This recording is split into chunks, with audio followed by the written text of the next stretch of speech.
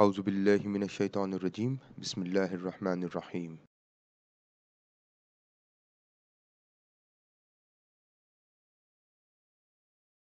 In the last session, we looked into how to run linear regression in R. So we use this library, stats library. Let's call this library. Once the library is called, the second step is to prepare your data file. Again, read.csv, and it's stored in this object. To run it, we are going to use linear model function. Now we've got one DV, OP, and two IVs. They are separated by the plus sign, comma, and then you show the data. Now, since we did all this in the last session, in this session we are interested in how to report regression analysis from R. Now I've got a template here, and I start with my hypothesis results. And what I intend to do is that I intend to investigate the effect of vision and development on organizational performance, and for that purpose I have proposed two hypotheses. Number one, there is a significantly positive impact of vision on organizational performance. Number two, there is a significantly positive impact of development on organizational performance. Now to report the results, I start with the dependent variable. Organizational performance was regressed on predicting variables of vision and development. The independent variable significantly predict organizational performance. The independent variables significantly predict organizational performance. And now I need my F statistics and the p-value for the overall model. So where are these results? Let's go to R and let's get our data. Let's run this model and let's get our summary. And here are your results. So the overall F statistics is this, and this is the degrees of freedom, and this is your residual value, 215.8. 215.8.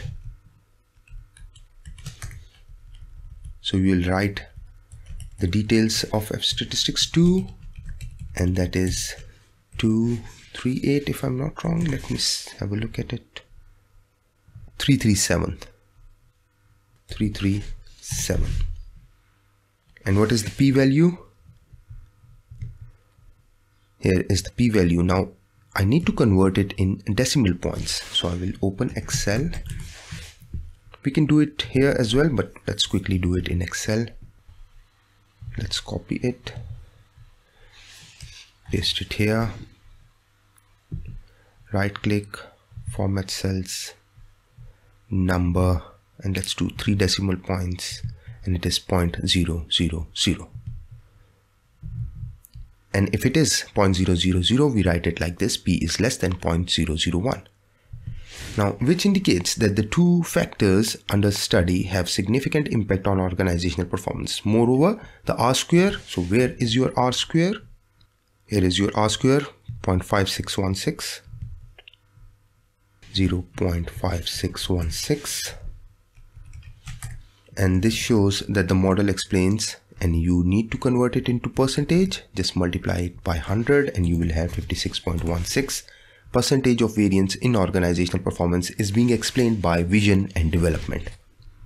Now, additionally, coefficients were further assessed to ascertain the influence of each of the factors on the criterion variable of organizational performance. H1 evaluates whether vision significantly and positively affects organizational performance. The results reveal that vision has a significant and positive impact on organizational performance. And what are the details? Here are the details. The beta value is 0.263, 0.263. The t value or t statistic is 5.923, 5.923. And what is the p value? Now it is 0.000 anyway, because there are 3 asterisks or stars, so 0.000. So let's copy it, and the 3 stars here, they show 0. So this is less than 0.000. But still, let's confirm it. Put it in here, right click, format cells, number, 3 decimal points, press OK. This is 0.000. So let's write it. P is less than 0.001. Now similarly, you can copy it for the next of it.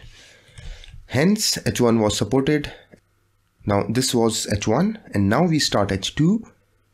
H2 evaluates whether development has a significantly positive impact on organizational performance. Similarly, copy your B, beta coefficient, T value and P value from this part of the output here.